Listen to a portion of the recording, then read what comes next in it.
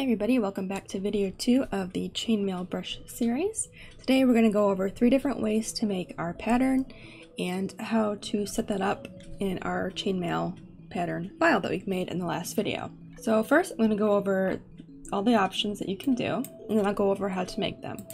The first option is what I used on the drawing I'll put here on the screen. I wanted something very simple just to kind of get the illusion that there was chainmail there.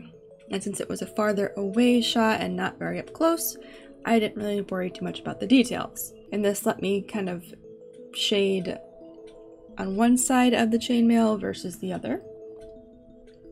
There's also this method, which is very similar to the first, just rotated 90 degrees. This is a common method used where we can make the brush change the rotation depending what direction we're making our stroke, whether this will be going left and then it'll be the reverse going right.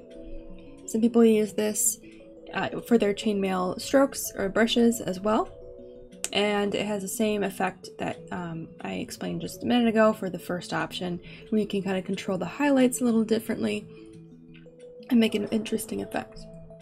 And the last method is the full ring. Obviously it's not perfect, and the detail you would want may not completely be there, but we're doing a impressionist brush, not an exact ring. But if you want, if the chainmail you're making has bigger rings, or it's more close up and you want to kind of show that individual ring better, this would be a good way to do it. So we're going to start with making the first 2 options. So as a note, when we make the brush, first you want to make sure our stroke is big enough. Let's switch my brush here. So around 200 is pretty good to start with. You can get a nice thick line. You can even go bigger if you'd like. This is all, the stroke size is up to you. And the reason we're going to be making this in black and not, say, a gray is if we need to adjust the lighting on this, we can make our stroke with our brush, our pattern brush, and we can start locking the alpha, making the highlights on it, and then blending it. Right? Obviously this is really big, so it's not going to look great, but you can see how we can get a metal sheen by doing that real quick. And if it's a gray pattern, it's going to have a translucent effect when we make the brush.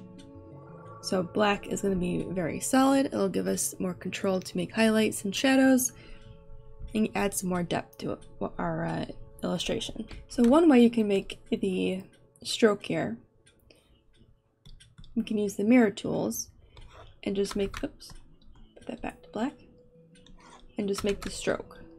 So we can start up for the middle and do this. That's one way of doing it. We can use our vector tool. So let's say we do that. Not perfect, but you get the idea. And if you want to have the points editable, you can always make a vector layer. Right? And then we can go back and edit that point.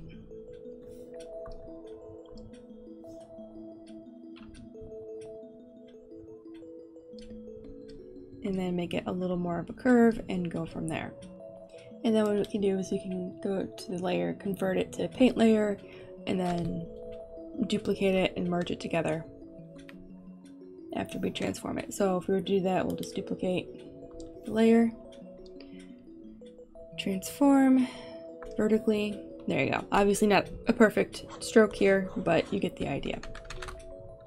So we're going to delete that. And the same thing will go for the horizontal one here. You can do the stroke and use the mirror tool to make a nice stroke here and have it copied over the other side, or we can use the vector method as well. For the ring right here, this is really easy. I'm going to go back up to our paint layer. We're just going to use the shape tool. Our tool option is going to make sure that there's an outline, but there is no fill at all. Again, you want your size to be pretty large for your stroke. You can go ahead and hit Alt-Shift to move your circle around and let go. And then you get your brush. Obviously you can go ahead and resize it later if it's too big to fit the square better. And there you go. So once you have your pattern made and you like how that looks, we need to save this. Make sure that this is a transparent PNG. So to do that, we're going to go to Properties. We're going to make sure our background opacity is set to 0. If you don't use the background color, make sure that your background layer is empty or turned off.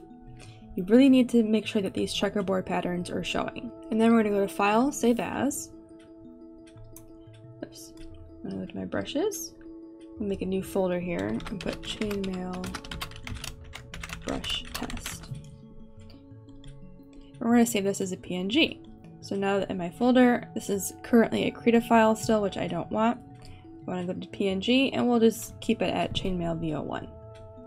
Actually, we'll do horizontal.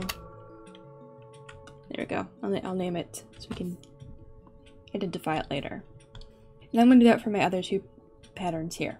So if you have more than one pattern and you're going to follow along, make sure to save those, and I'll see you in just a couple minutes. Now that we have all three of our brush patterns exported as PNGs, we're going to start bringing them into Krita in the main demo art file, and I will show you how to do that with the brush settings and how it's really easy. It's not that hard. So I'll show you how to do that in the next video and show you how we can start testing these brush patterns to see if they're working for us. Thank you guys for watching, and I will see you in the next one.